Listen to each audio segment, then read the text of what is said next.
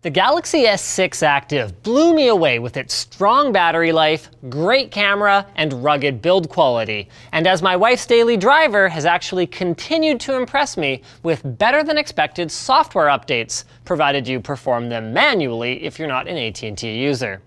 Its successor, the S7 Active, blew me away with its brick-like size and weight and unbelievably ugly gold front bezel. But then again, maybe there is more to this ugly duckling than meets the eye. Let's all hope so.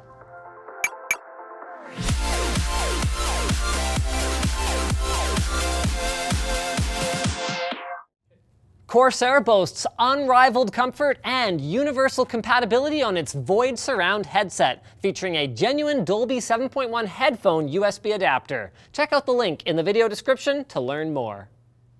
I don't want to bore you, so let's get the specifications out of the way really fast here. The Galaxy S7 Active rocks a Qualcomm Snapdragon 820 CPU, there is no Exynos version for some markets this time around, an Adreno 530 GPU, and 4 gigs of RAM, making it competitive with, nay, nearly identical to, plus or minus a gig of RAM here or there, any other flagship smartphone on the market.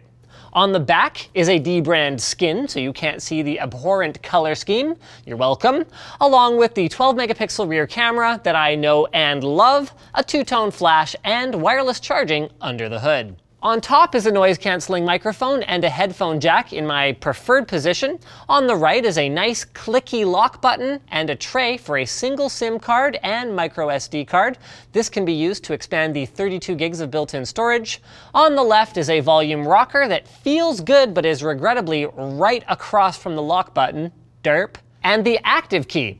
Something I wish Samsung and other manufacturers, for that matter, would add a lot more of to their smartphones, because this thing is great. It acts as a shutter button when the camera app is open, and there are 3 different actions bound to single, double, and long presses. If you don't care about Activity Zone, or you don't have DirecTV or whatever, you can change them to open any app you'd like. Now, I'd still love to see more flexibility here, like being able to directly call a contact, turn on the flashlight, activate my mobile hotspot, or whatever else, but it's something I found myself using a lot, even the way it is now.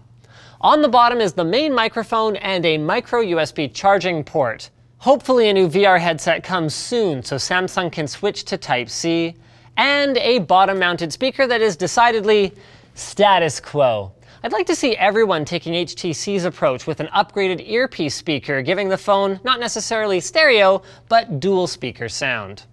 Next to the earpiece is the same 5-megapixel selfie camera from the S7, so it's good, if a little bit too wide, making noses or other facial features appear oversized.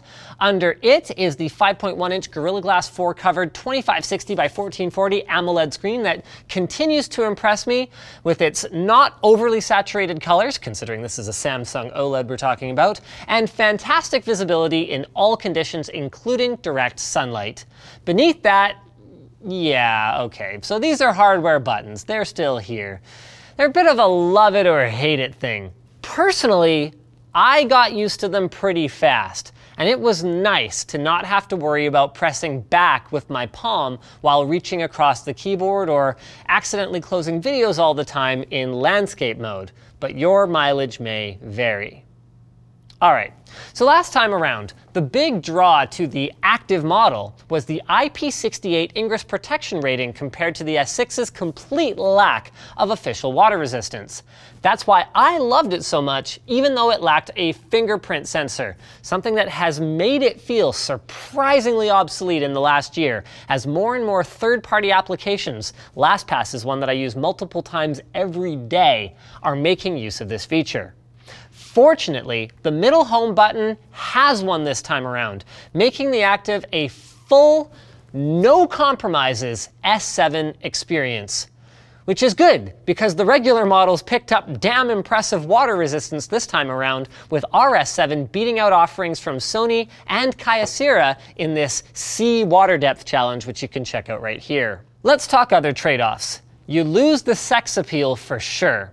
The Active is noticeably heavier and thicker with bigger bezels.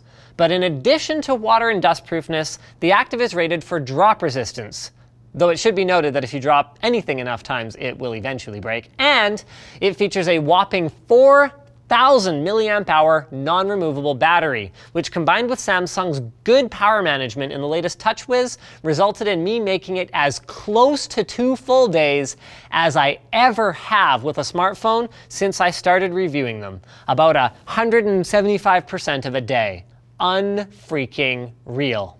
It is AT&T exclusive, so 4G band support is a little more limited because it doesn't need such broad compatibility, but I didn't run into any issues with reception on my carrier. That stupid message that was always in the tray with the S6 active when it first launched is gone, and most of the AT&T stock apps can actually be fully disabled this time, so they don't continue to run in the background.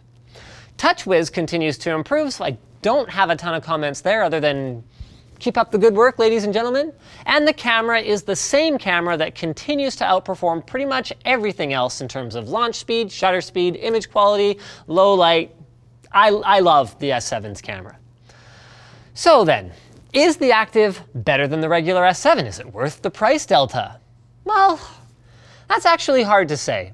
The battery life is amazing. That was the only thing that kept the Droid Turbo ahead of the S6 Active for me last time around.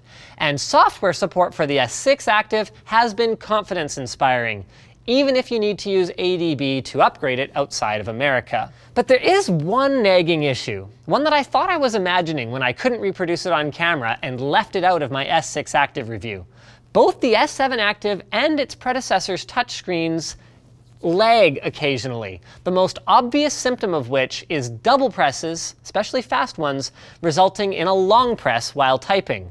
Frustratingly, I was once again unable to reproduce it on camera due to the intermittent nature of the issue, but especially side by side with the touch latency optimization of the HTC 10, it is noticeable. Other than that, this phone is the absolute no compromises bomb, and it gets a very strong recommendation, especially if you're the kind of person who was gonna buy an S7 and then spend $100 on a battery bank and a rugged case anyway. Speaking of accessories for your phone, especially ones that save you from incidental dings and scratches, dbrand skins. Head over to dbrand.com. We've got a link in the video description and check out their high quality precision cut vinyl skins. They've got them available for phones, tablets, game consoles, game controllers, and even laptop computers these days. And the best thing about dbrand, aside from the fact that they fit perfectly and are easy to apply and they're high quality and they stay on and all that stuff you'd expect from a vinyl skin, but unfortunately don't usually get, the best thing is the configurator. With the configurator, you can see all the different zones that you can change the colors of, and you can swap them out in real time, building the perfect device that is exactly your style and that perhaps no one else would even want. So check it out again. That's linked in the video description, dbrand.com. They're great guys over there and they make great skins and they ship worldwide. So thanks for watching, guys. If this video sucked, you know what to do. But if it was awesome, get subscribed, maybe buy an S7 Active over at Amazon. We've got a link down there in the video description, or some other phone. Ultimately, it makes very little difference to me. Or even consider supporting us by buying a cool shirt like this one or joining our community forum where you can ask tech questions, answer other people's tech questions, and just generally talk shop.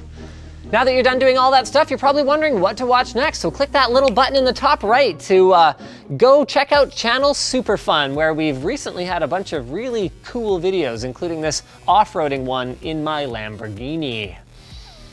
But I don't care about Lamborghinis, I care about knowledge. Books.